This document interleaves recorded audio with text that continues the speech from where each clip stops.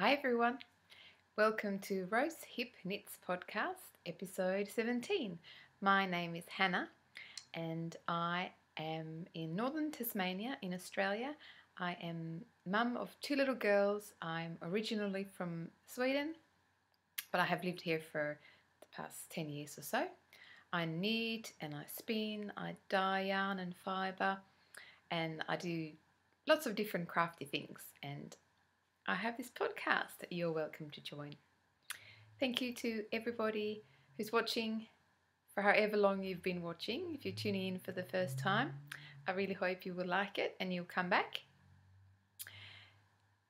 I am recording a week early, really. If you look at my plan for recording of the schedule, I recorded only a week ago.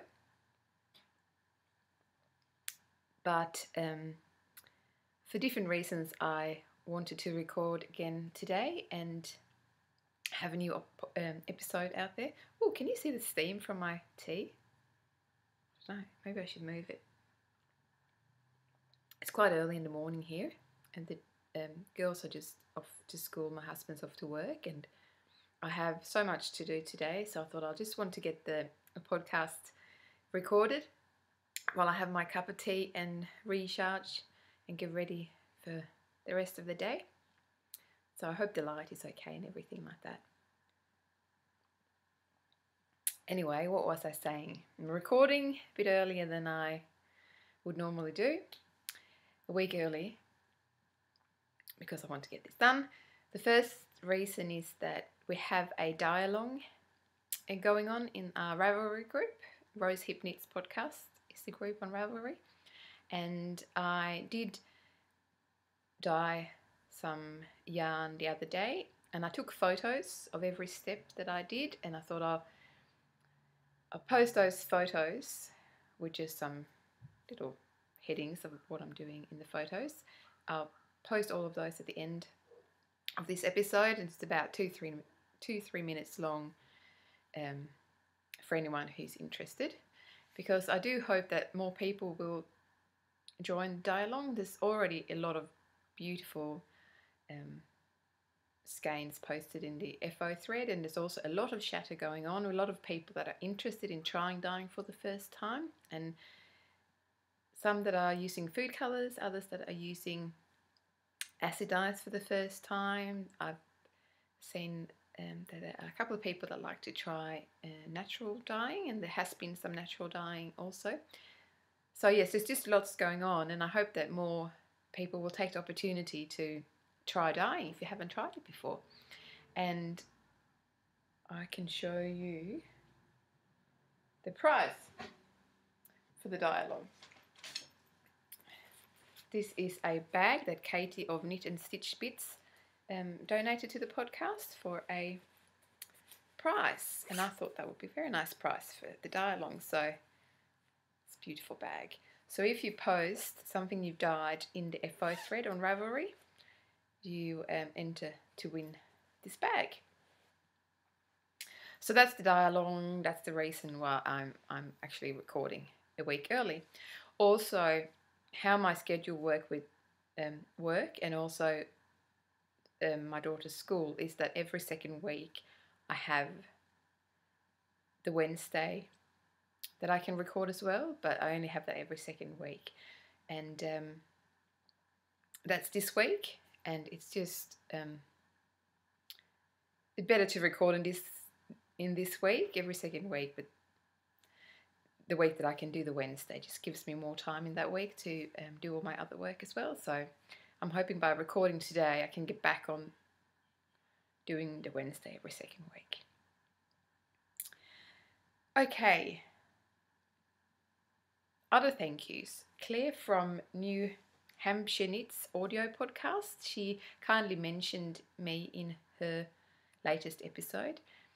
Claire has a wonderful podcast that I discovered quite a while ago now, and she has a beautiful Scottish accent, and it's just a really nice voice, and she talks about interesting things, and she's had some really interesting interviews on her podcast. So I'd like to say thank you, Claire. I was really happy to hear you mention me and that you had enjoyed my podcast over your summer break. So anyone who's interested in an audio podcast and you haven't listened to Claire before, you just go and check out a New Hampshire Knits podcast.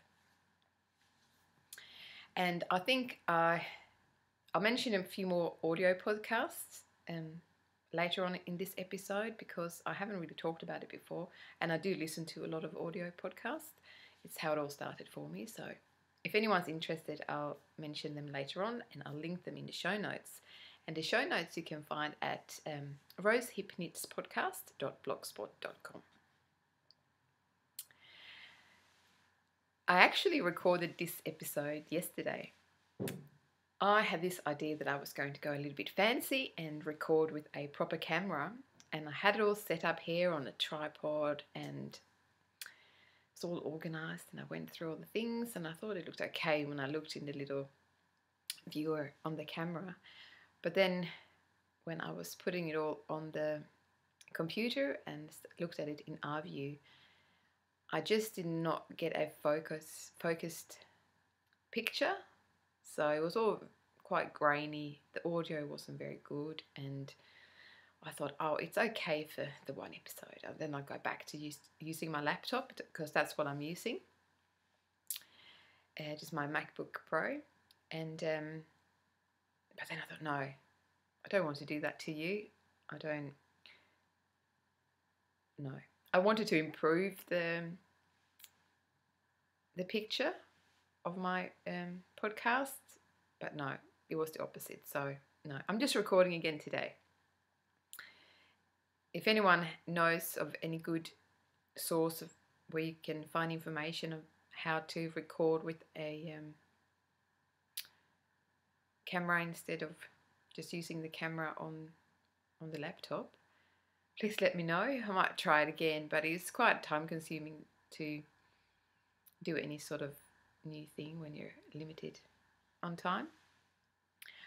Okay, I should get on with some knitting and other crafty things. It's only been a week since I last recorded, as I have mentioned several times now. So I have not, I don't have a great deal to show you, but I do have some. I have a finished object, I have some works in progress, and some things that I'm planning to start on. So let's start. What I finished are the socks that I had started working on in the last episode. And these are the finished socks. These are a sport weight sock yarn. It's called TT Halti, and this is from Finland, but I bought it when I was in Sweden recently. And I made another pair of socks that some of you might have seen in a blue and purple stripe colourway. And I had 2 partial skeins, maybe 25 grams in 2 different skeins, so about almost 50 grams left, I think, but not quite. No, I think it was less than that. Anyway, I also had a skein in the same brand, different colourway, in these colours here. I only had 50 grams of that. So what I did was that I divided the 50 gram skein into 2 balls, and then I had other 2 partial skeins, and I started doing these toe up, and then I used my 9-inch circular, and I've only used top down on the 9-inch circular before, but I wanted to do toe up because I wanted to use as much as I could of my leftovers and my skein.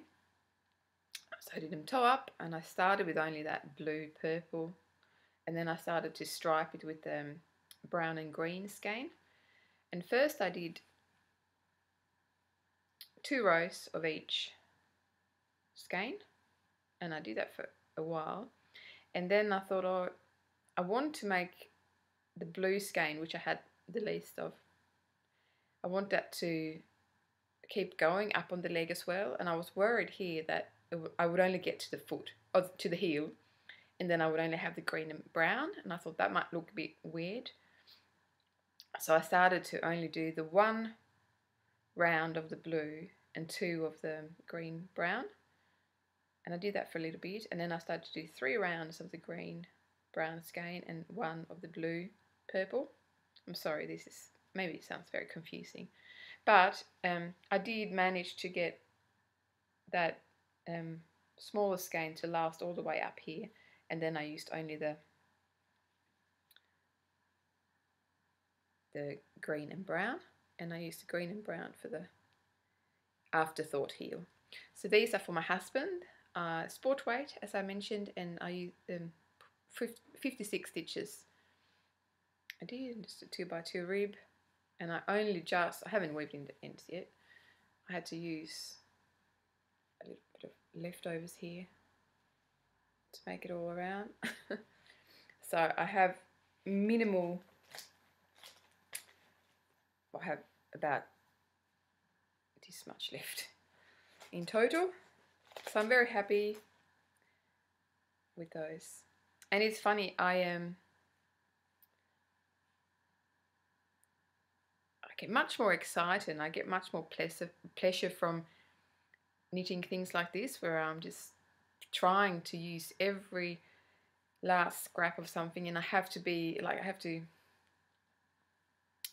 bit inventive, maybe is the word, about how I use the skeins, and have to sort of design the pattern a bit just to make it all work and make it all look okay and achieve what I want. So much fun. It just adds that little bit of extra enjoyment to the knit. Might sound weird, but yes, I did those, and I did them on a 2.25 Chiago. So I have 2 of these, so I did 2 socks during the same time, and I used my Knit Pro Novas for the toes and heels. Yes, I have that in my little bag I made. So that's what I finished, and I should just mention that I'm wearing my Multnomah shawl, and I have had that on before on the podcast.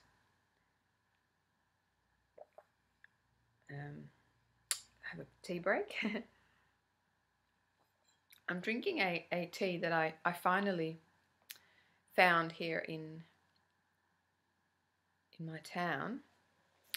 A while ago, I visited a friend down in Hobart, and she had most tasty Earl Grey tea that I've had for a long time, and it's this one.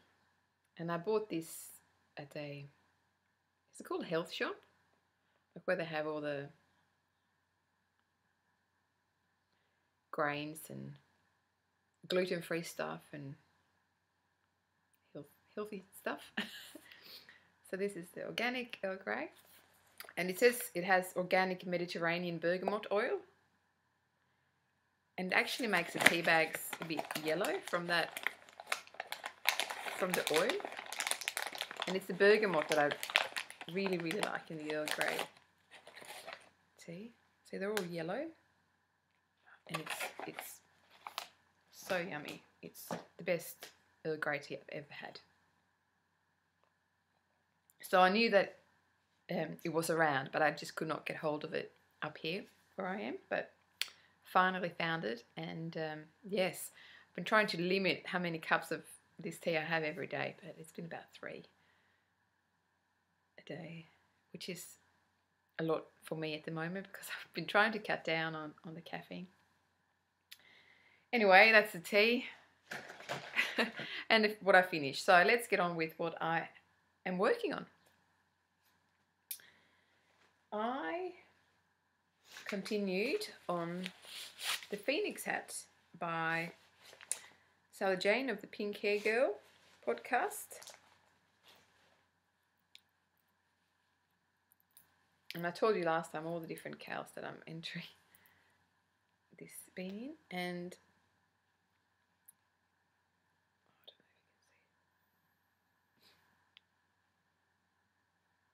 I had almost got up to like the end of the brim last time, and I continued a bit, and it looked off to me, and I was just not sure what was going on. Then I went back and I read the pattern properly, and it turns out that how it was set up was that there's 4 rounds in the repeat on the brim, and you were meant to finish after round 3 and then start the rest of the hat. And I had completed 4 rounds and then started. So all of the patterning coming up the hat was all off. So I had to rip back and start over. But I've done a bit more now and I'm happy with it. This is a mystery yarn, I guess. I think I received it in a swap a while back. And it's turning out really nice. So this is a really nice pattern, and the money that they get from the pattern they use to help the Burners unit at a hospital in South Africa where they live, Sally Jane and her daughter Rachel. So yes, I've been working on that, and it's a nice little knit, but you do have to, it's not charted, you have to read the instructions, and there's not stuff happening the whole time, but I did lose track of what I was doing, so I want to make sure I don't do that again. So I actually want to pay attention to the pattern when I knit it, so it's not something I can just pick up like a sock. I have to pay a little bit of attention. So I worked a little bit on that, but what I've been working mostly on, which I have in this bag that my mum made, is a shawl that I am test knitting for Caroline of the Sasu podcast and Sasu Yarns. She has shown the finished shawl on her podcast a couple of times, I think. She does not have a name yet for this design, and but yes, she has shown it, so I can show it off to you. So I have been working on this, and I am using some Deep Stash Green Ganasco Bambi Merino Extra Fine in colour 184. I have 2 50-gram balls, which should be enough to complete this shawl. I'm using my Hias 3.5 mils, and yes, it's a nice knit. There's a lot of rows where you only increase, so it's good TV knitting, really. And I have been enjoying that. This yarn is really nice and soft. I'm not sure about the colour. It's nice. It does have a contrast colour border, and I have to come up with some sort of funky colour, something to make it a bit fun and bright, I think. So yes, I wish I could just sit all day and just knit on this, but I do have other things I need to do. But yes, I am really enjoying that knit.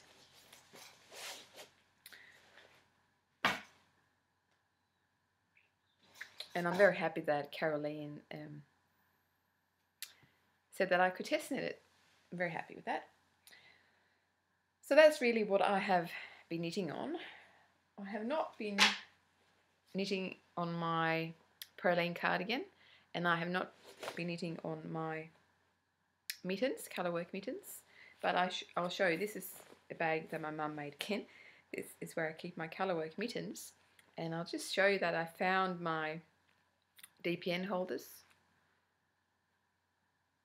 I have not been using DPNs for so long that I was not sure where I had these, and I did a bit of sorting out here in the craft room, and I found them on some wooden DPNs.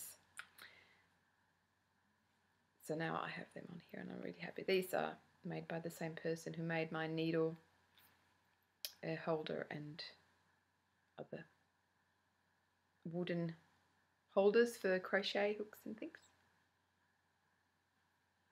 And I really like that. It just has that rubber band in between the two. But no, I have not worked on that at all.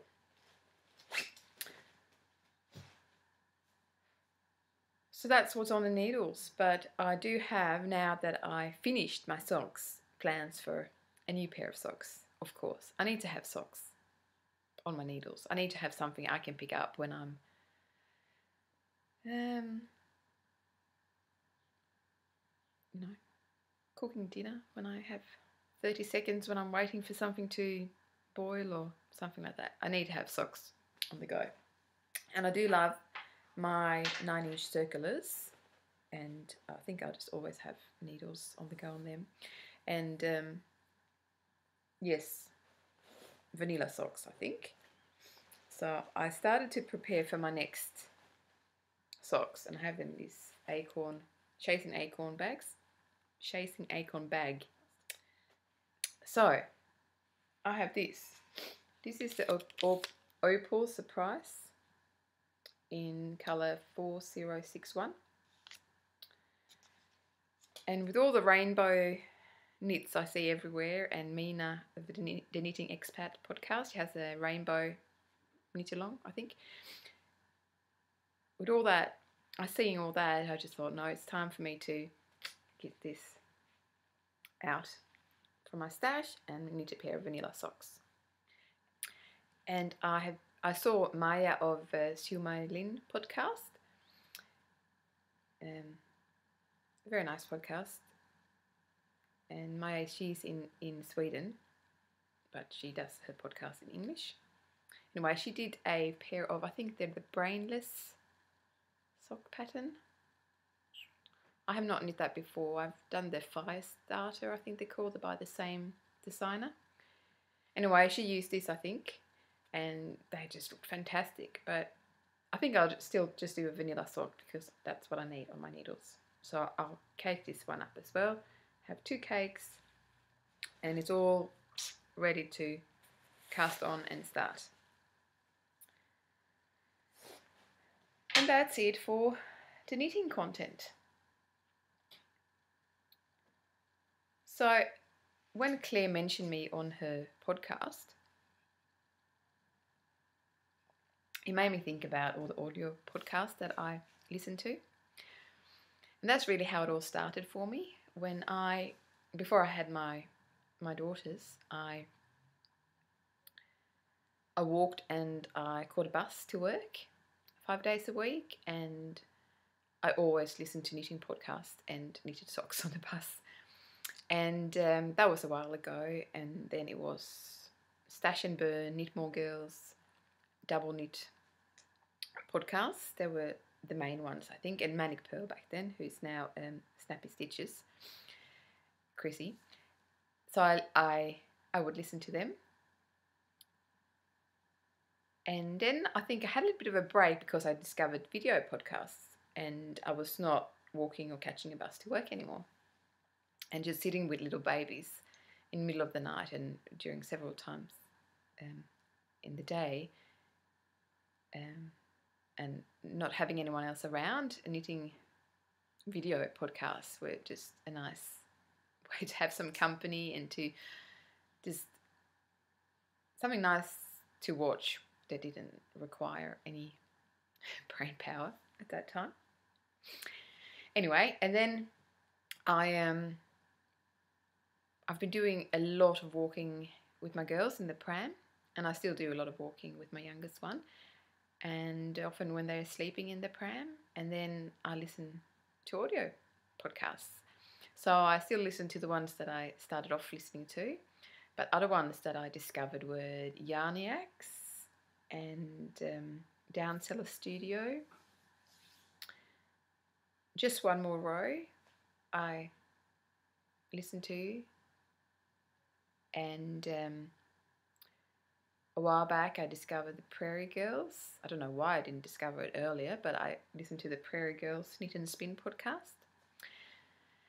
And then there are podcasts that I listen to every now and then, but they have so much good information in them, so I want to pay attention. So often I save the episodes so that I can listen to them when I can pay attention, and sometimes it takes quite a while until I have that time. But they're a Yarn Spinner's Tale podcast, which is great. I listened to that a lot when I started spinning. So that's also one of the old ones that I've been listening to. And now I have a whole backlog of episodes I need to listen to because I want to pay attention. I want to learn when I listen. But that's a really nice podcast. And other ones are Kira's Handmade and A Playful Day. They're also very nice, but I'm saving those episodes when I'm in the right place and I have the time. And then there are a couple of episodes that I recently discovered that I really like, and they're the Skein Enable podcast, which I loved. They're so funny and it's great to listen to when you're out walking and when you just need some company. I really love that podcast. And also Happy Spider Knits, an Australian audio podcast, which I discovered and I really enjoy. And I think I'm in Australia. I thought I should know about the podcast, but maybe I sort of knew about it or heard about it, but it was not until the Knitmore girls mentioned her that I went and looked for it and downloaded it to iTunes. Anyway, that's the whole bunch of podcasts I listen to. There's probably more, but they're the ones that I try to catch up with. But then there are also some Swedish audio podcasts that I listen to, and I must say that they're probably the ones that I will listen to first when there's new episodes, because I just love, I guess, to have some Swedish to listen to. So there's Stickpodden, which is really nice, and I've been listening to that from the start. And more recently, but still quite some time ago, some other girls started a podcast called Rätt Avigt, and that's lots of fun too. And for me, it's fun to sort of get a little bit of an idea what's going on in the knitting world in Sweden.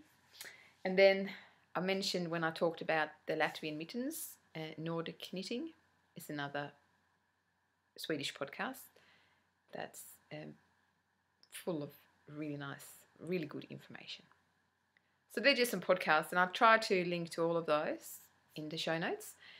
And yes, if you don't listen to audio podcasts, download some and try it out. For me, it's easy to forget about the audio podcast because there's so many video podcasts that I'm always trying to catch up with. But audio podcasts are very nice too. Okay. I did some dyeing, like I said. I wanted to just dye with food colours because I think that's what a lot of group members will try for the dye along. And it's easy, it's something everyone can do. You don't need any special equipment or anything like that. So I did grab some Peyton's Jet that I had 350-gram balls of, and some food dyes that I had in my cupboard in the kitchen, and just some white vinegar, and I had a bit of a play in the kitchen with these things and produced some nice skeins of hand-dyed wool. So I'll insert all of that, all those photos with just some little descriptions of what's going on in the photos. I'll put that in and you can watch that if you like. It's only 2-3 minutes long. And I'll come back and I'll talk a bit more about the dyeing.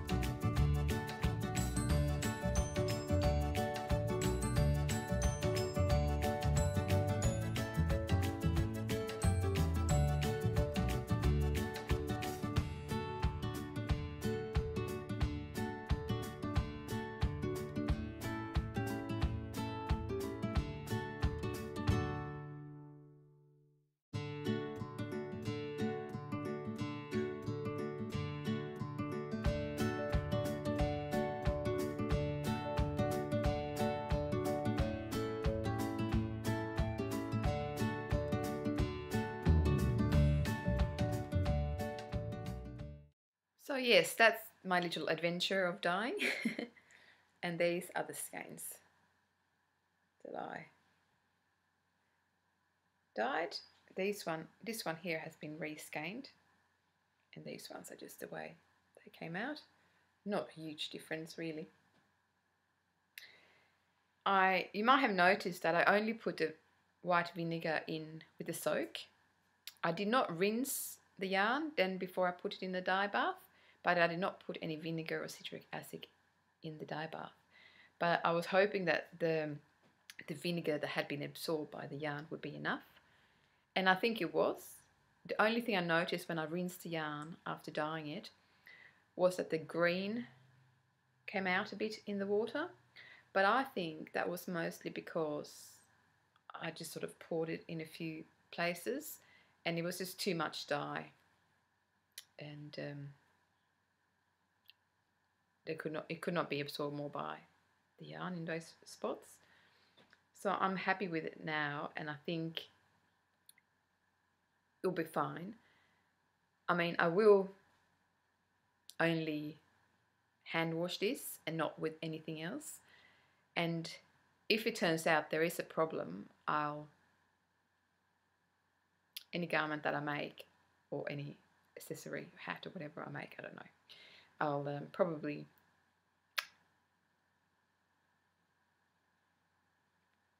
maybe wash it in hot water and vinegar.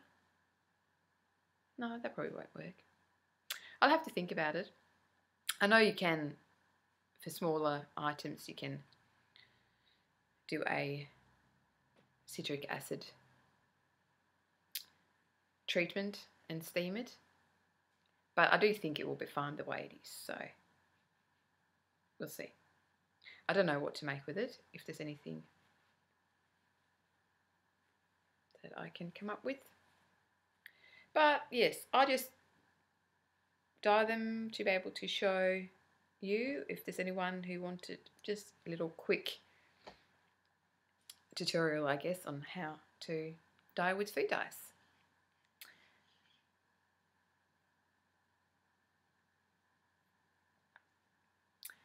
So that's probably what I have for you today.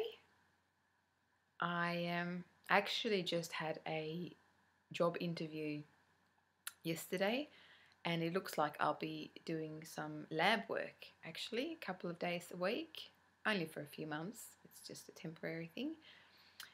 I'm very happy that I'll be doing that. I was sort of just reaching a point where I felt like I need to do something else now.